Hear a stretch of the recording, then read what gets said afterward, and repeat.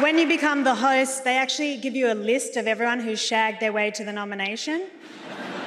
Not who you'd expect, lots of visual effects guys.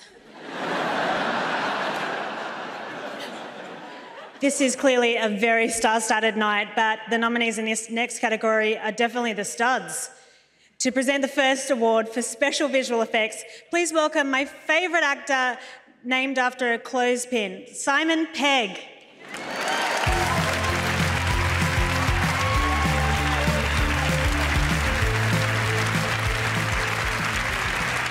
Thank you very much. It's lovely to be giving out the first award this evening and indeed to be given the opportunity to hand out another BAFTA.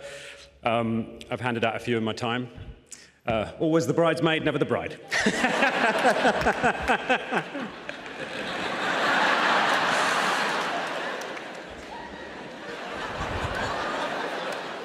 The films nominated in this category are testaments to the incredible skills of the visual effects artists. This is absolutely true.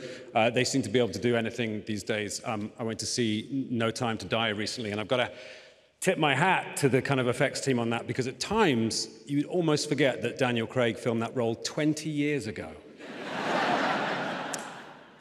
Okay, let's have a look at the nominations.